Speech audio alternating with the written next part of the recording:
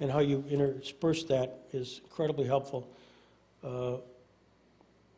Because that's really, when you boil it down to a whole toast of individuals that have led within a box of the Jackson Center.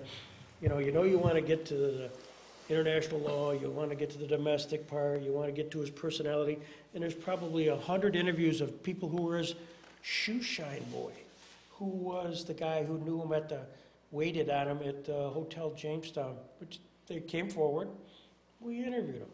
The guy who took care of his boat, the guy who took care of his horses. Well, each one of them, and it's a book to be written, sure, not by me, but by somebody. Adds another piece to the story, right, sure. Because they all saw him in a little snapshot. Or the time the guy took his daughter out and rolled Jackson's car. The guy was telling me the story. So that's a whole story. So you could spend, and I hope somebody does at some point while I'm still alive, to say, look at that one. Look at that interview. And there's a story. And somebody who could take notes, frankly, who's interested enough to dig deep and do a personality just on solely the descriptors, the people who knew him. Do we have enough now with D'Addario and Rehnquist to do another hour, or is there more pump priming that you should do with me? You have enough.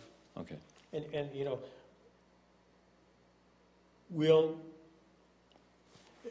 I think there's a couple more hours probably in all of this, and I do want Cindy. I want you to do Cindy. Sure, I'm not putting any cap on it. I mean, we'll be done when we're done. Well, that's good. No telling. But I think as we go through some of these names, we get to D'Addario and we get to Rehnquist and the crazy backstory of Rehnquist, which had many sources. One which I won't tell you. So you wait a minute. You won't tell me, huh? I can tell you till you get here. Okay.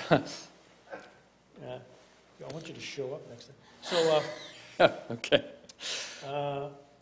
But really, some of the program, you can segue. Soon we'll get through some of the pivotal names because they will have died off.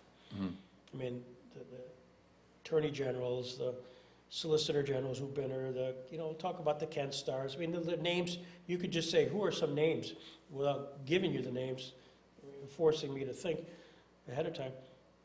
Having Kent Starr sit here in 2003, like here, yeah. He came in, he was a Chicago, he came in and they called me and said, guess who's taking notes on legal pads on all of the stuff that's out there? Ken Starr. Huh. Whoa.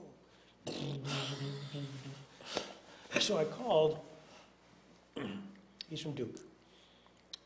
So I called Dale Robbins, Chuck Hall, Bruce Skolton, all the people you Duke knew. Guys. Yeah. I said, red alert, red alert. So Ken's just sort of taking notes. Next thing I have my bag, my camera. You filmed it, right? Did I call you? Yes, Ken Starr, yeah. Yes, sir.